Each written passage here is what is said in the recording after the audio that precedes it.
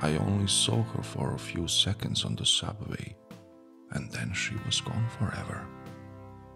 A face that struck me a lot, a face impossible to forget, a fascinating woman. I love to find this type of face around and memorize it in my mind and then transfer it to the canvas. A few quick lines, I put my impression of this woman on paper. Is she married? Do you have children? Do you have a happy life? I don't know. I imagined our life together, the desire to know her and help her solve her problems.